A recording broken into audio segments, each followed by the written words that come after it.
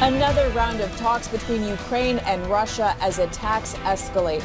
I'm Natalie Brand at the White House with details of why the administration's national security advisor is meeting with China's top diplomat. And later, with the rise in gas prices, we speak with local residents who tell us how they feel at the pump. And out there right now on the Rob Green Sky Cam, we are seeing some pretty nice sunny weather out there. Is that going to be sticking around? I'll have details coming up in the weather. Putting you first. You're watching KMVT News with Lane Robbie. And your weather with meteorologist Max Mueller. This is KMVT News at noon. Well, good afternoon, Southern Idaho. Thank you for tuning in to your News at Noon. Now to your top story.